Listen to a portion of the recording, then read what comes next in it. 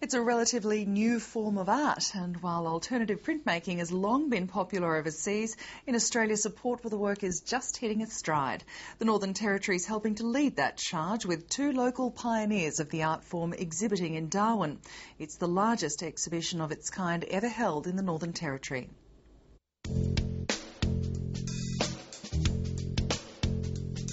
It's a persuasive and a powerful art of protest, propaganda and people's politics. It's the exhibition the Territory had to have. Not Dead Yet is a collection of some of the best and boldest works from two of the Territory's most prolific artists. It's about giving voice to people and getting their views on things through as a message that's communicated in a very powerful visual way. You know, it's nothing more or less than a propaganda means.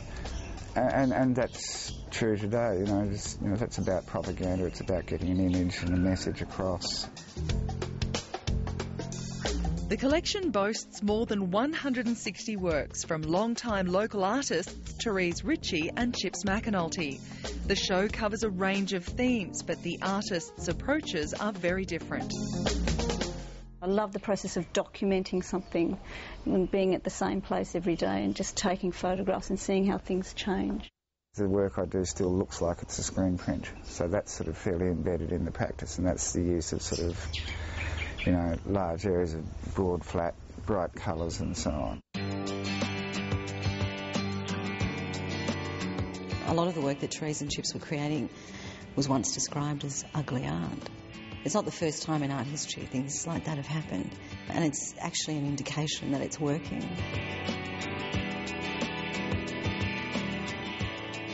The statehood poster was probably the most controversial and the one that raised the most ire of the government of the day. Dennis Burke went completely feral about it. If he'd just shut up about it, no one would have paid any attention to it. But then we had people sort of after he went feral ringing up and sort of saying, well, when's the T-shirt coming out?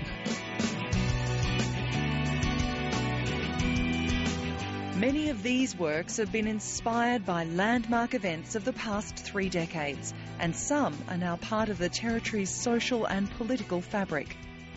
Like the Uluru handbag image, which became the logo of the park there. It's nice when you get an iconic image that sort of lasts. This is one of my favourite Therese prints. This is Mike Reid. He was the Minister for Emergency Services when he was seen up at King's Cross buying pornographic tapes of firemen. Chips and Therese's images of local life are just really special. The population of Darwin changes so quickly that those little pieces of life gets lost. This is taken at the Beachfront Hotel on Australia Day, and it was a bikini competition, and it's called Spot the Aussie.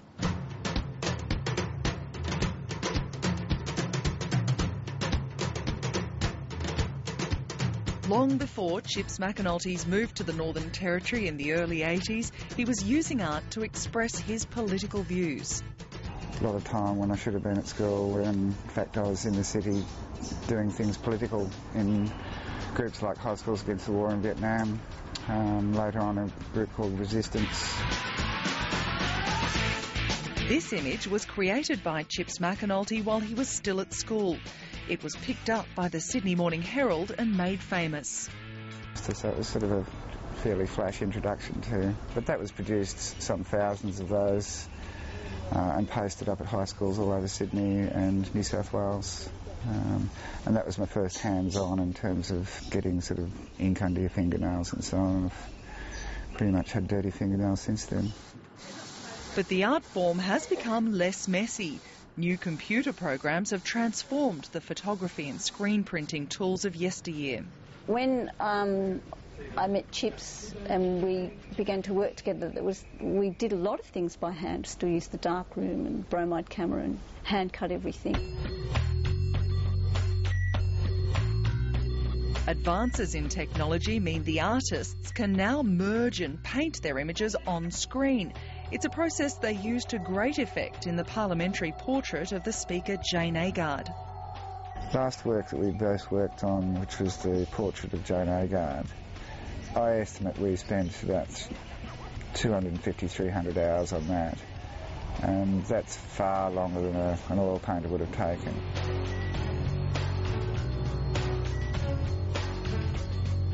There's 31 different photographs that I took of different parts of her, because I want the ear to be fully sharp, and the nose and the hair. I want everything to be right, so I build it.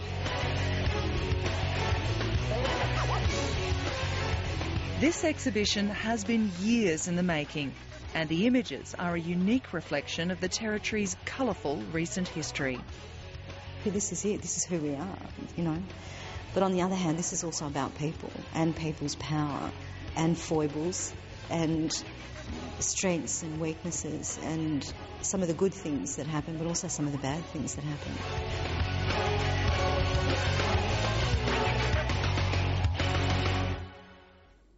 The exhibition, Not Dead Yet, will be on display at Charles Darwin University until late September.